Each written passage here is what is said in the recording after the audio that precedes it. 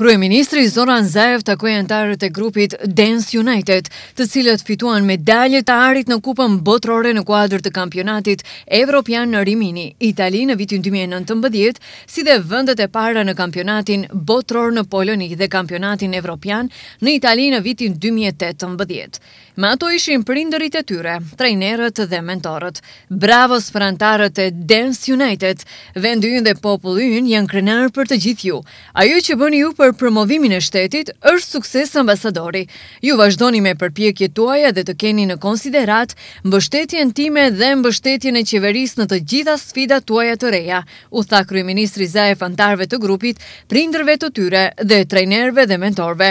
Kryeministri Zaev i dëgjoi përvojat e mira nga pjesëmarrja në Rimini, Itali. Ata thanë se anëtarët e Dance United tashmë janë të njohur për publikun evropian dhe botror.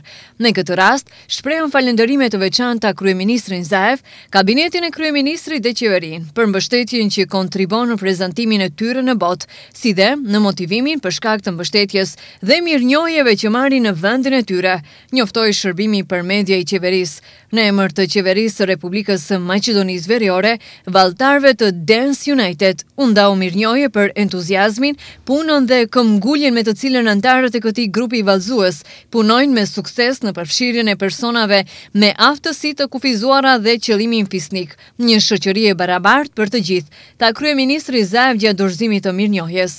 Edhe anëtarët dhe përfaqësuesit e Dance United i dhanë mirënjohje kryeministrit Zaev për kontributi jashtëzakonshëm për talentet dhe mundësitë e grupit Dance United.